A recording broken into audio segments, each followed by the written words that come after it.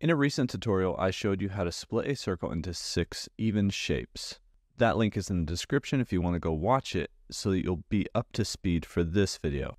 In this video, I'm going to show you how I spaced out the pie shapes evenly around the circle.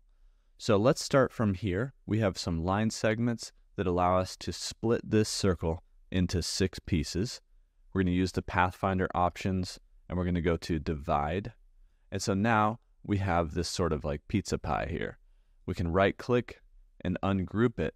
And now we're able to grab each of these individual selections. So here's the deal. If you want these to be able to be spaced evenly in a circle shape, it's going to be kind of hard to do that by moving them individually or even using the arrow keys to try to get even spacing between each one. So what we need to do, and what I did to actually make the thumbnail for that video, is I deleted out every other piece. I knew there were 6 pieces, and I just wanted one piece right here. And what we can do is we can repeat this in a circle with a lot of customization features. So we're going to take this slice of pizza, if you will, and we're going to go up to Object.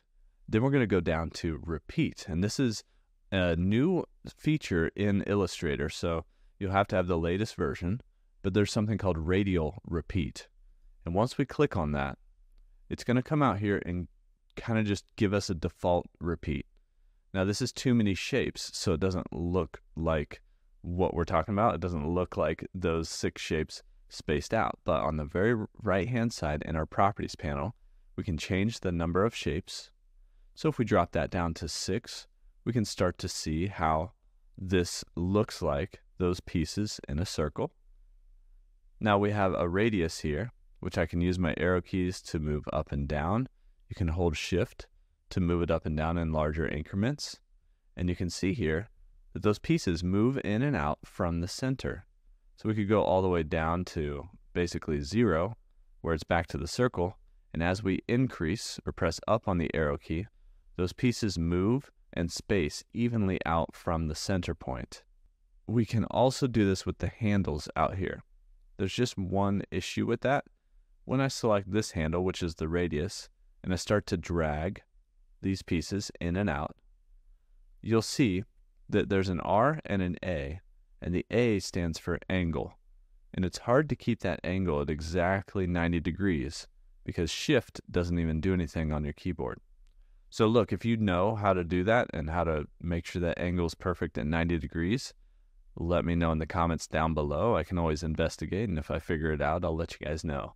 However, it is easy to just kind of spin this around and get this to look the way you want it to look, and you can just scale these pieces in and out just like that. Now, if you wanted these pieces to only go part of the way around the circle, that's what these in and out points are for.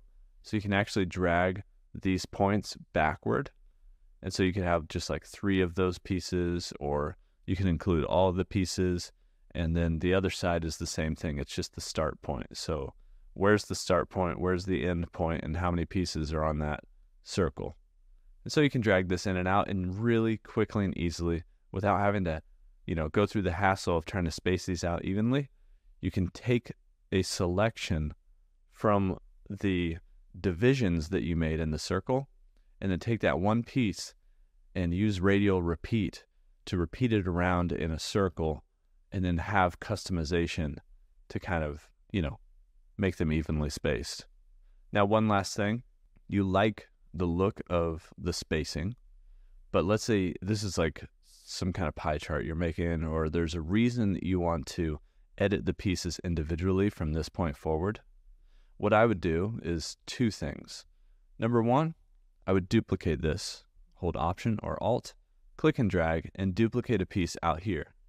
In the words of Aaron Draplin, vectors are free. That means always be duplicating. So like you're keeping a state of your document alive. So this guy over here is going to keep that Radial Repeat. This guy over here, we're basically going to, not this one, we're basically going to commit the Radial Repeat and expand all the shapes. So we won't be able to do this cool feature anymore, but we'll be able to edit the shapes. If we ever need to go back to this point, we have that second piece over there that we could use. Now we're going to go up to Object, down to Expand, and we're going to expand the object fill and the object itself and hit OK. Now what we're going to have, if we right click and ungroup, is every piece is selectable again. So if each of these pieces needed to be some kind of different color, because this is like some evenly spaced pie chart that you're creating, you could easily do that here. Or if there's any other reason for you to want to get in here and like directly select each of these pieces, 100%, that's how you could do it. You could expand that radial repeat, and then you can get in here and maybe touch up some of these pieces or make some changes if there's anything you want to do there. That's how you can space these shapes evenly around a circle here in Adobe Illustrator.